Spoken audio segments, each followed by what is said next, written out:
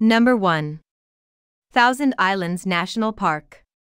A list of the national parks in Toronto, Canada, isn't complete without Thousand Islands.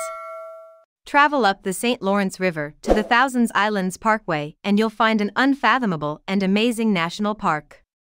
In spite of the fact that this may be Canada's smallest national park at just 9 square kilometers, you can be sure that you'll fall in love with it.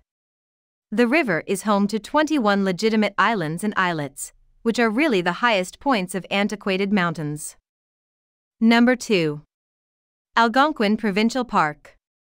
From perhaps the smallest park rehop to one of the biggest national parks near Toronto, Algonquin is a fourth of the size of Belgium.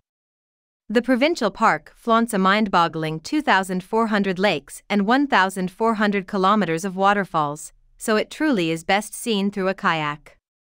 Going by boat enables you to slip unobtrusively through the water, which means you'll have the best chance of seeing some underwater aquatic life without hurting the creatures.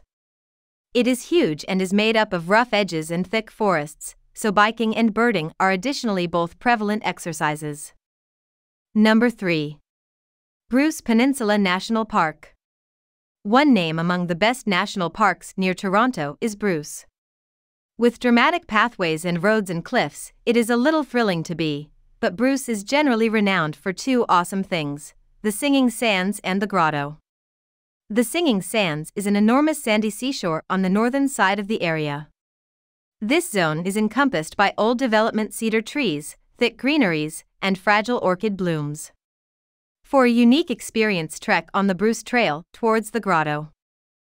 Number 4. Kawartha Highlands Provincial Park. This huge region of protected wildlife also has Bottle Lake and Sucker Lake, just as many other smaller lakes. From wetlands to backwoods to rough crops, the landscape here is completely different. Travel further into the park and you'll be remunerated with segregated sandy seashores, wildfires, and serene lakes. The best thing about this park is the harmony and calm, tracked delicately, and you may be fortunate enough to see a banished owl sleeping in the branches. Number 5. Queen Elizabeth II Wildlands Provincial Park.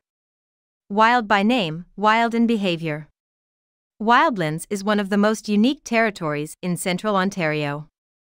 Scenic beauties and amazing wildlife are blended with lakes, waterways, and rivers over a naturally diverse zone.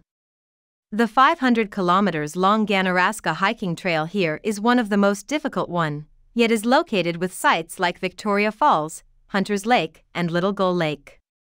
Just as top picks like moose. Hope you like this video. For more videos, please subscribe to our channel.